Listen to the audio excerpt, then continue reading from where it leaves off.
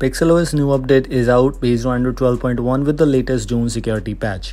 As a lot of custom homes are now rolling out with the June security patch, pixelos is actually one of those custom homes who adapted the June security patch just for the second day. And yes, the first home came out with the June security patch, as far as I know, was pixelos. There are many other custom homes available too and coming very soon, but let's take a quick look at some few of the changes which you have in this latest version. For example, the June security patch, as expectedly, this has the June security patch and all the June security patch features, etc. Everything is already there. I'm not going to talk about some features which you have in Project Elixir or Evolution XOS or Ancient OS or the custom homes, which includes a lot of customizations, but all the pixelos comes with this first change, which we have is network traffic monitor. A lot of users love this thing, a lot of users need this thing in their custom homes, and pixelos was lacking this thing and now finally have this. Network traffic monitor is actually one of the most useful things in a custom home. If you don't want to use a third-party app, you need inbuilt speed meter on your device with this kind of thing on your status bar, you can definitely use this. Another change which we got here is the app log, and this is actually one of the most useful features ever. A lot of users love to use app log on their devices, even including I also use app log on my device to protect some apps. Yes, the thing is it will only protect the third-party apps, so keep this in mind. The system apps might not be protected, but still something is still there, and you can use any other device, any other custom app logs if you want to. This might be one of the good additions in this latest pixelos, and I will try to make a comparison video on pixelos versus Pixel Experience Plus edition very soon.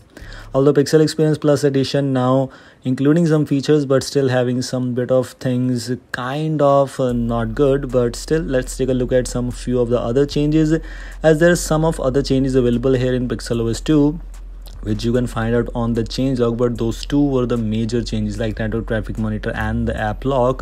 And yes, as expected, the gaming dashboard, that's already present. If I move on to the sound and vibration option, we have the option for in-call vibration, which I always use on my device. I need to find out vibrate on connect, call waiting and disconnect, etc.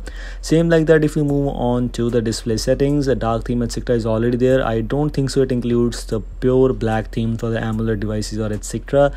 You have the option of combined signal icons in status bar, which if you don't want the network kind of things in your status bar, you can enable that option. Same like that, almost same kind of things available here and there. Monet theming is still there, app lock is of course there as expectedly, and some few of the changes in gestures, few of the features in gestures like swipe to screenshot, which is of course kinda useful.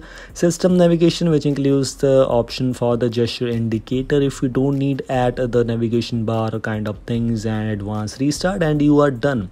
It also gives you the OTA updates facility, so if you want to use this build on your device for the OTA updates too, you can give it a try. Link for all the official supported devices is already available in the description, make sure to check out that. So these were things I just want to let you know. If you like this video, don't forget to like and share this, and as always, don't forget to subscribe the channel. As always, I will see you in the next video. Until then, goodbye.